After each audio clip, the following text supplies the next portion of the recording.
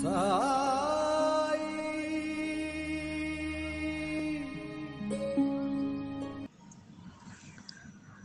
அனைவருக்கும் வணக்கம். யான் எமது சத்குருநாதர் சீரடி சாய் பகவானை வணங்கி மகிழ்ந்து வணங்குகின்றேன். பகவானின் குழந்தைகளாகிய உங்கள் யாவருடைய ஆத்ம உள்ளங்களை லிங்கங்களாக பாவித்து வணங்கி மகிழ்ந்து வணங்குகின்றேன். இன்றைக்கு பார்க்க வரும்போது தம்முடைய குழந்தைகளை பகவான் எவ்வாறு வழிநடத்தி ஒரு சிறந்த பாதைக்கு இட்டுச் செல்கின்றார் என்பதை பற்றி இங்கே பார்ப்போம். முதலில் குருவை போற்றுவோம். குருவின் வழியே எந்தனக்கு ஆதி குருவின் விழியே எந்தனக்கு தீபம் குருவின் மொழியே எந்தனக்கு வேதம் குருவின் பதமே எந்தனக்கு காப்பு நம்முடைய சத்குருநாதர் சிரடி பகவானுடைய இருப்பத நிலை முப்போதும் காப்பு இதனை ஆத்மார்த்தமாக நீங்கள் கூறி வாருங்கள். பொதுவாக சிரடி பகவான் தம்மை நாடி வந்த குழந்தைகளுக்கு அவர்களுக்கு கேட்ட பல்வேறு விஷயங்களை ஒரு தாயாக இருந்து முதலில் அவர்களுடைய ஆவலுக்கும் இயக்கங்களுக்கும் இமைச்சாறு போல வழங்கி வருகின்றார். ஒரு தாய் ஒரு பசிக்கின்ற குழந்தையை எவ்வாறு உடனே தூக்கி அரவணைத்து அதுக்கு பாலூட்டி உணவு செய்து அவர்கள் அந்த குழந்தைக்கு கொடுப்பது போன்று பகவான் பசியால் பல்வேறு நிலைகளால் துன்பங்களால் துயரங்களால் இருக்கின்ற தன்னுடைய குழந்தைகளுடைய முதல் படியை அவர்கள் விரும்பின வகையில் அவர்களுக்கு வழங்குகின்றார், அனுகிரகம் செய்கின்றார். பிறகு குழந்தை சற்று இளைப்பாறுவுடன் தாய் என்ன செய்வாள்? அவர்கள் வளர ஆரம்பத்தில் அரவணைப்போடு குழந்தையாக இருக்கும்பொழுது கொஞ்சம் மகிழ்ந்த தாய் குழந்தை வளர அதற்குரிய சில விஷயங்களை இதமாக கூறுவாள். பிறகு அந்த குழந்தை கேட்காவிட்டால் சற்று உரைக்க கூறுவாள். திருந்தாவிட்டால் அடித்தும் அந்த குழந்தை எவ்வாறு உள்வாங்குகின்றதோ இருக்கின்றதோ அவ்வாறு அந்த குழந்தையிடம் நடந்து கொள்வார். ஒவ்வொரு குழந்தைகளுடைய பெற்றோர்களும் அந்த குழந்தைக்கு ஏற்றது போல அவர்களுடைய வழிகாட்டுதலும் அவ்வாறே இருக்கின்றது. அது அந்த குழந்தையினுடைய ஏற்புத்திறனை பொறுத்து, சொல் பேச்சை கேட்கின்ற தன்மையை பொறுத்து அந்த குழந்தையினுடைய பெற்றோர்கள் அந்த குழந்தையை ஆளாக்குவார்கள், வழிகாட்டுவார்கள், அறிவுறுத்துவார்கள். உலகத்திற்கே தாயான ஆதிசக்தியினுடைய முழுமைத்தன்மையை பொருந்திய நம்முடைய சத்குருநாதர் ஒரு மிகுந்த பேரன்போடு நம்மை அரவணைத்து முதலில் நம்முடைய வேண்டுதலை நிறைவேற்றுகின்றார். பிறகு நாட்கள் செல்ல பல விஷயங்களை கவனித்து வாழ்வியல் தர்மத்தை போதித்து நம்முடைய செயல்பாடுகளை, நடைமுறை பண்புகளை இவ்வாறாக ஒவ்வொன்றாக கவனித்து நம்முடைய கர்ம வினைகளையும் ஆராய்ந்து அதற்கேற்றார் போல நம்மை வழிநடத்துகின்றார். இந்த நிலையில் பகவான் ஆரம்பத்தில் அனைத்தையும் வழங்குவது போன்று இப்போது இருக்காது, சற்று தாமதம் ஏற்படுகின்றது. நாம் வேண்டி விரும்புவதெல்லாம் பகவான் வழங்கிட மாட்டார் எமது குழந்தைகளை. இங்கே நம்முடைய வாழ்வில் எவ்வாறு நாம் இருக்கின்றோம், நம்முடைய செயல்பாடுகள் எதை நோக்கி செல்கின்றது, நம்முடைய பண்புகள், குணங்கள் உண்மையோடு நாம் இருக்கின்றோமா, குறைந்தபட்சம் நேர்மையில் நல்வழியில் செல்கின்றோமா,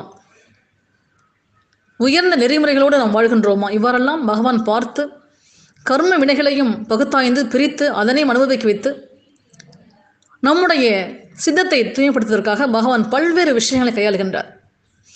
இந்த இடத்தில்தான் பகவானுடைய வழிகாட்டுதல் மிகவும் அவசியமாக இருக்கின்றது. ஆரம்பத்தில் இருந்தது போன்று அனைத்தையும் வழங்கிவிடுவார்.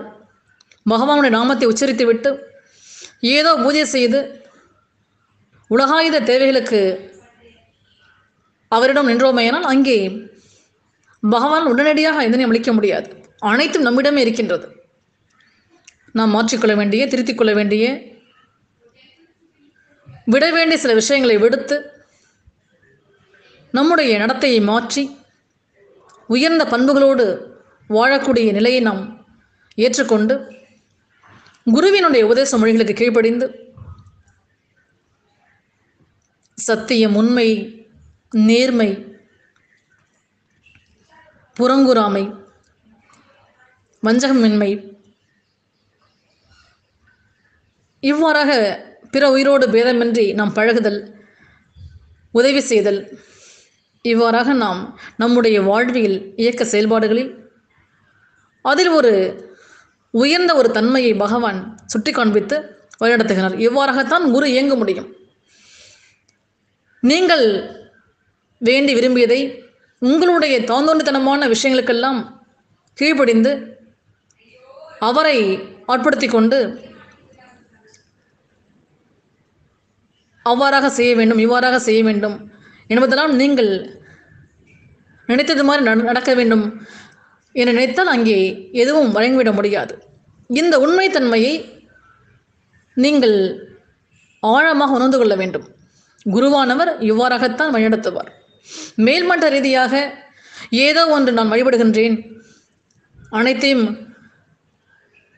கிடைக்க வேண்டும், நான் வேண்டியது விரும்பியதில் நடக்க வேண்டும் என்பது போல் நீங்கள் உங்களுக்குள் ஒரு உருவகத்தை வைத்துக்கொண்டு குருவோடு பிணைந்து கொண்டால் அங்கே உங்களுக்கு ஒரு சிறந்த நிலையை எட்ட முடியாது.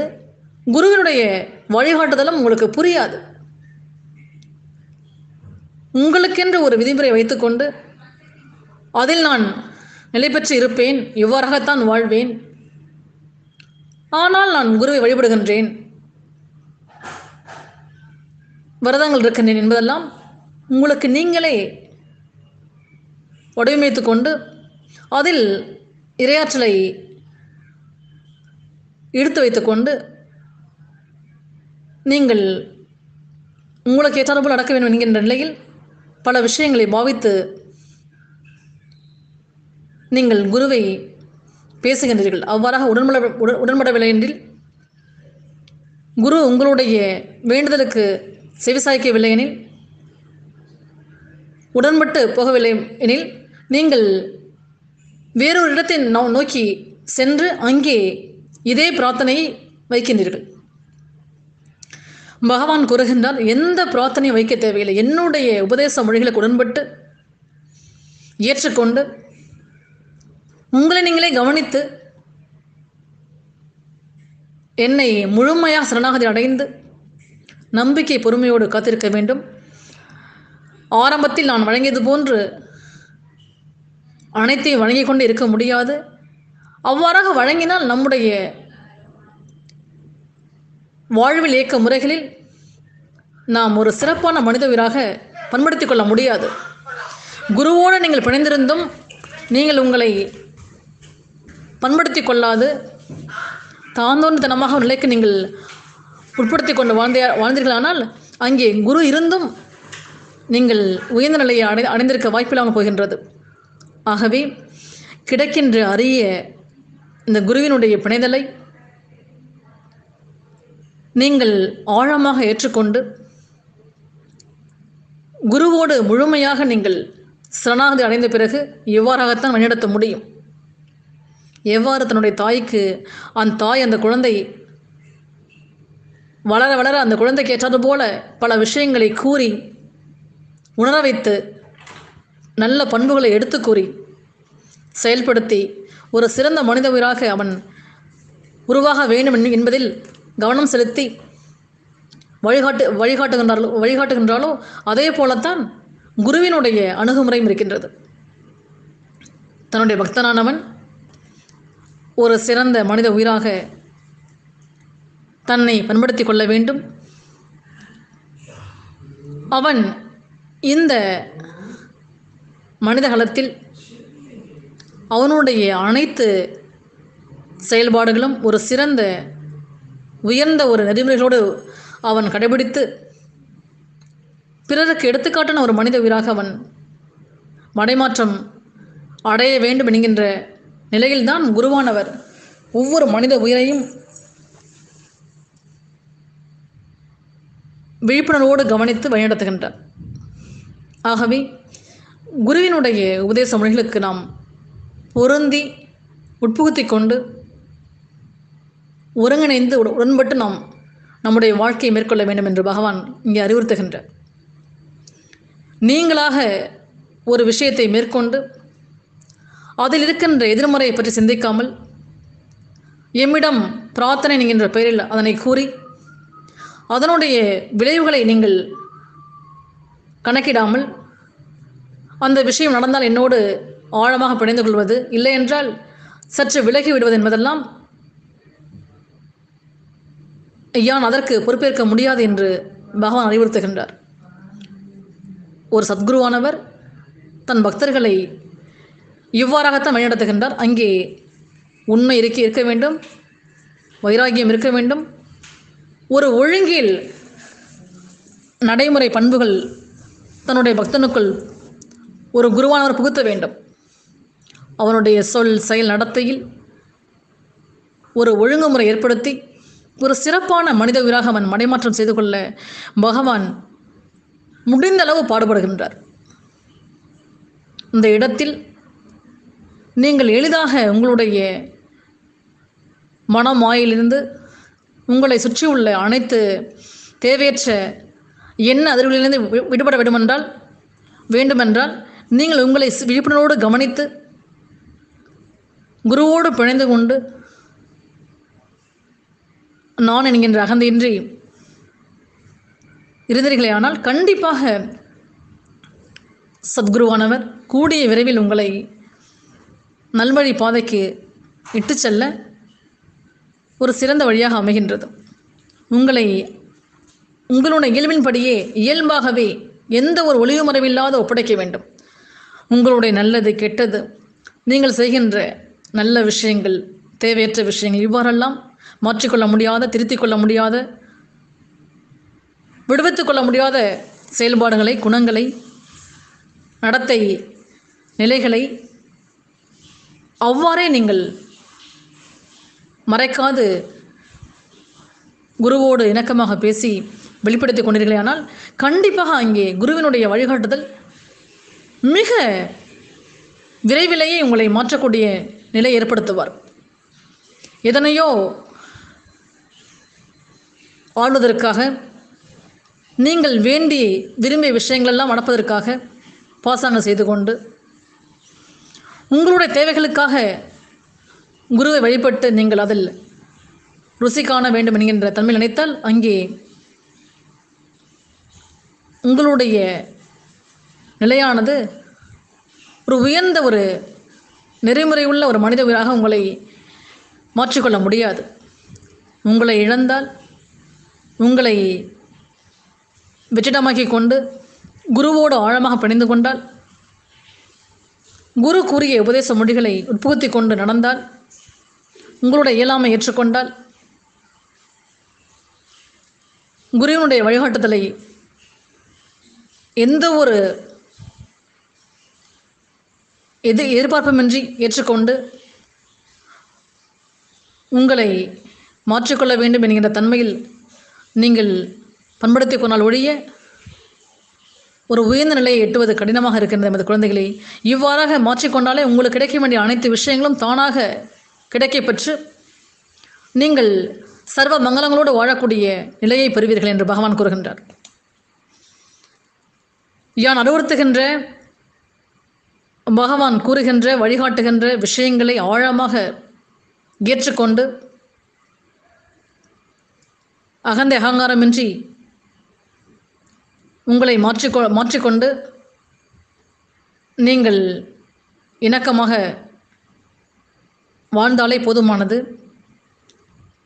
உங்களுக்கு தேவையான அனைத்து விஷயங்களும் தானாக வந்து சேர்கின்றது என்று பகவான் கூறுகின்றார். இவ்வாறாக இல்லாமல் நீங்கள் செய்கின்ற விஷயங்களில் ஒரு உயர்ந்த பண்புகளும் நெறிமுறைகளும் சுய கட்டுப்பாடும் ஒரு சத்தியமும் இல்லாமல் நீங்கள் கேட்கின்ற விஷயங்களை நான் கொடுத்தால் அது உங்களை ஒரு சிறந்த பாதைக்கு சிறந்த மனிதவராக நீங்கள் வாழ்ந்த வாழ்க்கையினுடைய பிறப்பினுடைய நோக்கம் முடிவடையாது. நீங்கள் அடுத்த பிறவிக்கு இதனை எடுத்து செல்வீர்கள். ஆகவே இந்த உங்களுக்கு கிடைக்கப்பட்ட இந்த அரிய மனித பிறவியில் ஒரு சிறந்த மனித உயிராக உங்களை மடைமாற்றி செய்து கொண்டு பிறர் போற்றும் வகையில் நீங்கள் உயர வேண்டுமென்றால் இறை பண்புகளை ஆழமாக உள்வாங்கி அதனை உட்புகுத்திக் கொண்டு முடிந்தளவு பின்பற்றிட முயன்று அவ்வாறு பின்பற்ற முயலாவிட்டாலும் அதனையும் குருவினுடைய பாத கமலத்தில் வைத்துவிட்டு நீங்கள் நம்பிக்கை பொறுமையோடு காத்திருந்து குருவோடு பிணைந்து கொண்டால் கண்டிப்பாக குருவானவர் உங்களுக்குரிய அனைத்து விஷயங்களையும் மிக ஆழமாக கவனித்து உங்களை ஒரு சிறந்த பாதையில் வழிநடத்தக்கூடிய நிலைக்கு நீங்கள் குருவை உங்களோடு இறுக்கி பிணைத்துக் கொள்ள வேண்டும் என்று பகவான் கூறுகின்றார். ஆகவே உங்களை மாற்றிக்கொள்ள வேண்டும்.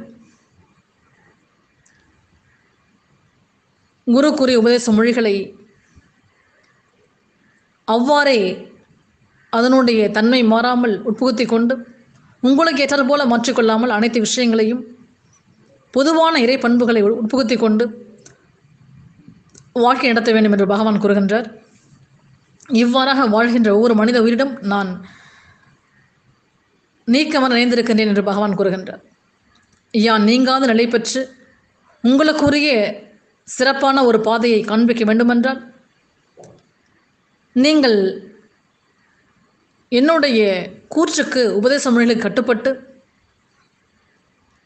என்னோடு பொருந்தி உங்களை அவ்வாறே ஒப்படைத்து நீங்கள் நம்பிக்கையோடு உங்களுடைய இகவாழ்வில் செயல்பாடுகளில் மேற்கொள்ள வேண்டும் என்று பகவான் கூறுகின்றார். உங்களுடைய செயல்பாடுகளில் மிகுந்த உழைப்பை போட்டு இறை பண்புகளோடு நீங்கள் வாழ்ந்து வந்தால் கண்டிப்பாக அதற்குரிய பலாபலம் நிச்சயமாக கிடைக்கும். ஆகவே என்னுடைய அணுகுமுறையானது இவ்வாறாகத்தான் இருக்கின்றது என்று பகவான் கூறுகின்றார். நீர் கேட்பதெல்லாம் கொடுப்பவன் யான் அல்ல, கேட்காமலேயே கொடுக்கின்ற கடவுளாக நான் இருக்கின்றேன். ஆகவே எம்மிடம் நீ கேட்டு பெற வேண்டாம், அது அனைத்து உம்மிடமே இருக்கின்றது.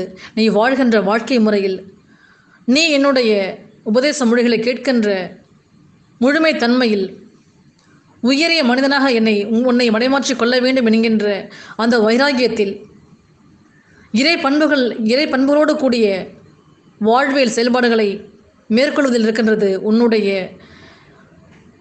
அனைத்து வேண்டுதலும் நிறைவேற நீயே காரணமாக இருக்கின்றாய். ஆகவே யான் கூறிய அனைத்து விஷயங்களையும் ஆழமாக உள்வாங்கி கேட்டு உங்களை உட்புகுத்தி கொண்டு சிறந்த உயிராக நீங்கள் இந்த மனிதகலத்தில் உங்களை மடைமாற்றம் செய்து கொண்டு வாழ நீங்கள் எத்தனிக்க வேண்டும் என்று பகவான் கூறுகின்றார். ஆகவே அனைத்தும் உம்மிடமே இருக்கின்றது. நீங்கள் உயர்ந்த நிலைக்கு வருவதும் தாழ்ந்த நிலைக்கு செல்வதும் உங்களுடைய ஆம் என்கின்ற அந்த ஏற்றுக்கொள்வதனால் இரையச்சம் என்கின்ற அந்த முழுமை தன்மையில் இதிலும் ஒரு அளவு வளம் இருக்க வேண்டும் என்று பகவான் கூறுகின்றார். எந்த விஷயத்தை மேற்கொள்ளும் போதும் அதில் ஒரு தனித்துவமும் உண்மையும் நேர்மையும் சத்தியமும் ஒரு ஒழுங்குமுறையும் கட்டுப்பாடும் இருப்பது அவசியமாகின்றது என்று பகவான் கூறுகின்றார். ஒரு வாழ்க்கை என்பது நீ நினைப்பது போன்று வாழ்வது வாழ்க்கை இல்லை. பிறர் உன்னை போற்றும் வகையில் எடுத்துக்காட்டான ஒரு உயிராக உன்னை மடைமாற்றம் செய்து கொண்டு இந்த உலகத்தில் பிறர் மதிக்கும் வண்ணம் வாழ்வதே ஒரு மிகச்சிறந்த வாழ்க்கையாக இருக்கின்றது. ஆகவே மிகச்சிறந்த கர்ம யோகியாக நீ உன்னை பண்படுத்தி கொண்டு பார்போற்றும் பண்புள்ளம் கொண்ட குழந்தைகளாக உங்களை உருமாற்றம் அடையச் செய்ய வேண்டும் என்கிற நோக்கத்தில்தான் என்னுடைய பேராற்றல் இங்கே பாகுபாடின்றி உங்கள் அனைவரையும் ஈர்த்து உங்களுக்கு தேவையான சில விஷயங்களை வழங்கி பின்னர் உங்களுடைய சொல் செயலை கவனித்து உங்களுடைய கர்ம வினையும் சேர்த்து ஆராய்ந்து உங்களை மிக விரைவில் ஒரு உயர்ந்த மனிதராக மாற்ற வேண்டும் என்கின்ற அந்த தாய்மை உணர்வோடு நான் இதனை மேற்கொள்கின்றேன். ஆகவே என்னுடைய உடன்படிக்கையில் யான் கூறுகின்ற உபதேச மொழிகளில் கோட்பாடுகளில் உங்களை உட்புகுத்தி கொண்டு வாழ்ந்தீர்கள் என்றால் நீங்கள் கண்டிப்பாக நீங்கள் வேண்டி விரும்பியது ஆவல் கொண்டு ஏக்கம் கொண்டு அனைத்தும் யான் நிறைவேற்றி தருவேன் என்று பகவான் கூறுகின்றார். ஆகவே உங்களிடமே அனைத்தும் இருக்கின்றது. நீங்கள் அனைவரும் அனைத்தும் கிடைக்க வேண்டும். உங்களுடைய பேராசை காரணமாக நீங்கள் அனைத்தும் கிடைத்தால் சத்குருவோடு பிணைந்திருப்பதும், அவ்வாறு வேண்டி விரும்பியது ஆவல் கொண்டது கிடைக்கவிட்டால் என்னை விட்டு விலகி போவதும் ஒரு வாழ்க்கை அல்ல. ஆகவே உங்களுக்கு எது நல்லது, எது தீமையானது, எந்த விஷயங்கள் செய்தால் நான் வழங்கினால் உங்களுடைய வாழ்க்கை சிறப்பாக இருக்கும் என்பது எனக்கு தெரியும். ஆகவே உங்களுடைய நிலையானது இந்த நிலையை இந்த நிகழ்காலத்தை நோக்கி இருக்கின்றது. என்னுடைய ஆராய்தலோ உங்களுக்கு தர வேண்டியது எப்போது தர வேண்டும் என்கின்ற தன்மையோ நான் முக்காலங்களையும் ஆராய்ந்து நான் வழங்குகின்றேன். ஆகவே எம்முடைய சமூகத்திற்கு வந்த நீங்கள் எதிலும் விழிப்புணர்வோடு புத்தி கூர்மையோடு நீங்கள் என்ன செய்கின்றீர்கள், எந்த விஷயத்தை மேற்கொள்கின்றீர்கள், இவ்வாறாக நாம் செய்கின்ற செயல்கள் எந்த அளவிற்கு ஒரு சிறந்த ஒரு தன்மையை அளிக்கும், இந்த விஷயத்தை செய்தால் நம்முடைய வாழ்க்கை சிறக்குமா,